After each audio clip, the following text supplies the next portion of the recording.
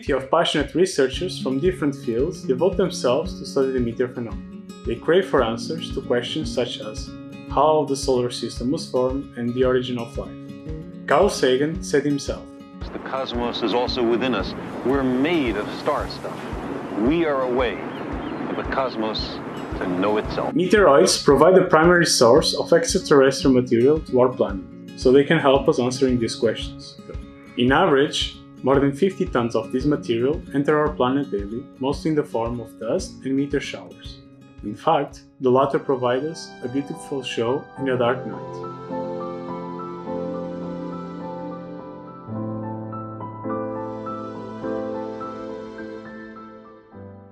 On the other hand, larger objects are less common but might be dangerous to us, as the most recently one in Chelyabinsk.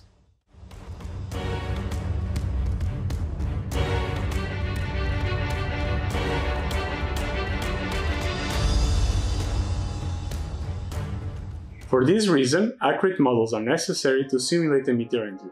These models can be applied to interpreted meteor observations and assess the incoming object's risk. The objective of my thesis was to develop models able to describe the multiphysics phenomena of a meteoroid entry. I focused on different flow aspects, such as the high temperature surrounding the object and the light emitted, and also these extreme conditions impact the material itself. The meteoroid enters the atmosphere with extreme velocities, compressing the surrounding environment and thus forming a strong shock wave. Behind the shock wave, the pressure and temperature increase substantially, causing a series of chemical reactions. In this thesis, we model the hypersonic flow along the stagnation streamline using a finite volume method. The hypersonic flow environment is hard to predict because it involves complex phenomena, thus requiring accurate physical-chemical models. State-of-the-art models able to cope with such extreme environments were provided by the library Mutation++. In this figure, we observe the temperature and the flow composition for an object flying at 15 km per second. The gray, blue, and red area correspond respectively to the shock layer, and boundary layer along the stagnation streamline. We observe a substantial increase of the temperature across the shock and strong dissociation and ionization reactions of the chemical species. The surrounding heat is transferred to the meteoroid, causing the material to melt and eventually to evaporate chemical species such as sodium, magnesium, and iron.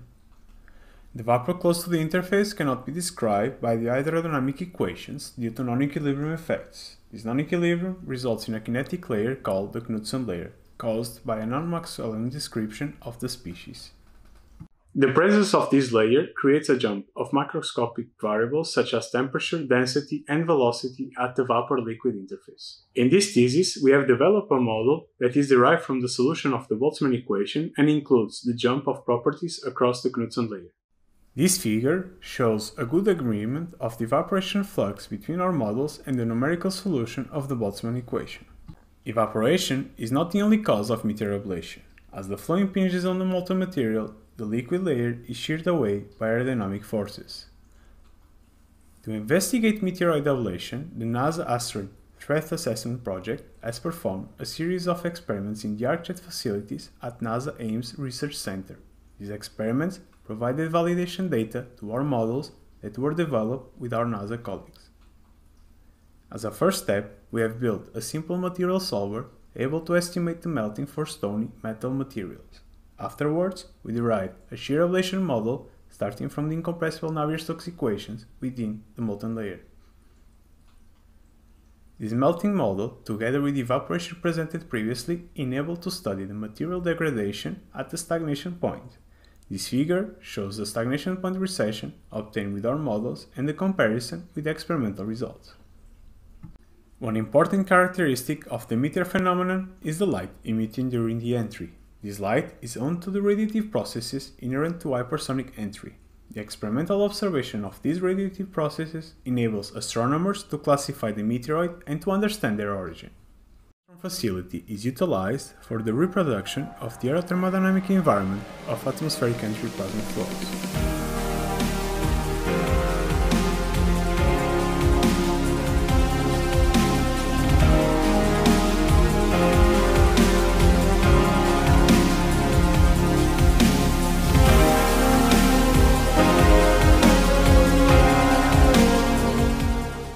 carried out an experiment of a real meteoroid to study the radiative processes in plasma environment caused by meteor ablation. For operational reasons, we embedded the meteoroid sample into a cork holder. In this work, we have used the hybrid statistical narrowband model developed by VKI and École Centrale Paris to model the radiative intensity of the chemical species. This figure shows the radiative intensity of the ablation species obtained with our models and the comparison with the experimental data recorded by 3 spectrometers. The final step of this project was to combine all the models mentioned previously and to simulate the entry of the lost city bolide. Our method allows us to estimate the light emitted by the bolide and thus correlate it with the observations made on January 3, 1970. In this figure, we show the magnitude of the lost city luminosity and the comparison with our models. Despite the complexity of the problem, we have obtained a fair match with the observations, giving us confidence in our methodology.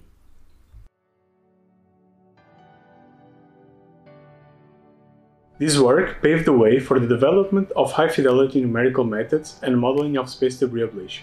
This topic has gained a lot of momentum recently due to the enormous quantity of junk that surrounds our planet.